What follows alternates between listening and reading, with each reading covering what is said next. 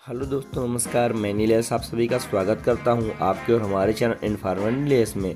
आज की इस वीडियो में दोस्तों आपको ये बताऊंगा कि आप कैसे DTH रिचार्ज कर सकते हैं बड़ी आसानी से एयरटेल थैंक्स ऐप के माध्यम से। तो चलिए दोस्तों, ज़्यादा टाइम आपका नहीं लेते हैं। यहाँ पर सबसे पहले दोस्तों आपको थैंक्स ऐप को ओपन करना होगा, यानी कि एयरटेल थैंक्स ऐप को ओपन करना होगा।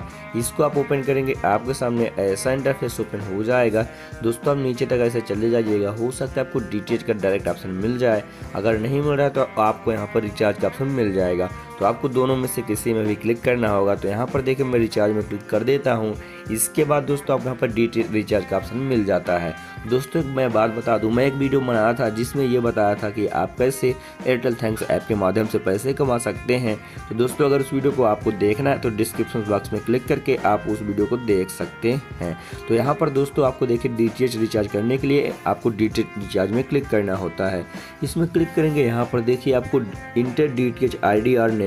यहाँ पर दोस्तों आपके पास अपने जो DTH की ID है वो आपको डालना होगा। दोस्तों आपके यहाँ पर सेलेक्ट ऑपरेटर में क्लिक करके उस ऑपरेटर को सिलेक्ट करना होगा जिसका आप DTH इस्तेमाल कर रहे हैं। जैसे कि एयरटेल DTH है, बिग टीवी है, डिश टीवी है, सन डायरेक्ट टीवी है, टाटा स्काई है, वीडियोकॉन DTH है, जो भी है उसको आपको यहाँ पर सिलेक्ट करना होगा।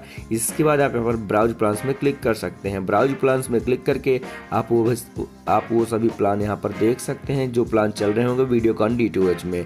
इसके बाद दोस्तों आपको उस प्लान को सिलेक्ट करना होगा, फिर आप पेमेंट करके बड़ी आसानी से DTH रिचार्ज कर सकते हैं एयरटेल थैंक्स ऐप के माध्यम से। और दोस्तों एक बात बता दूं, अगर कोई ऑफर चलेगा एयरटेल थैंक्स ऐप में तो आपको उस ऑफर का डायरेक्ट फ़ायदा मिल जाएगा और आपको कैशबैक मिल जाएगा। उसके द्वारा भी आप कुछ पैसे कमा सकते हैं। तो दोस्तों अगर आपको DTH रिचार्ज करना है आप एयरटेल थैंक्स ऐप के माध्यम से बड़ी आसानी से कर सकते हैं। ये मैं आपको बता ही दिया हूँ।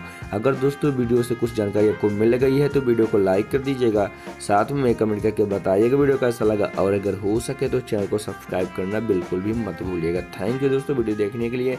आप सभी का बहुत बहुत बहुत